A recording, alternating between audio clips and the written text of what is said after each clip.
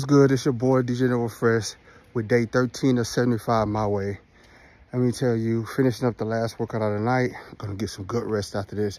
It's been a very long day, early morning and late night. But nevertheless, always ended on some positivity. And I'm just gonna drop this to you. Always remember this when you're dealing with things and dealing with people. Remember, there's a difference between a want and a need.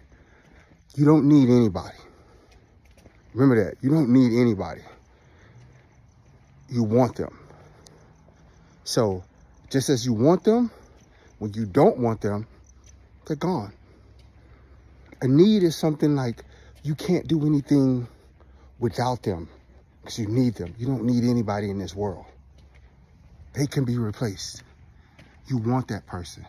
So, know the difference between the two.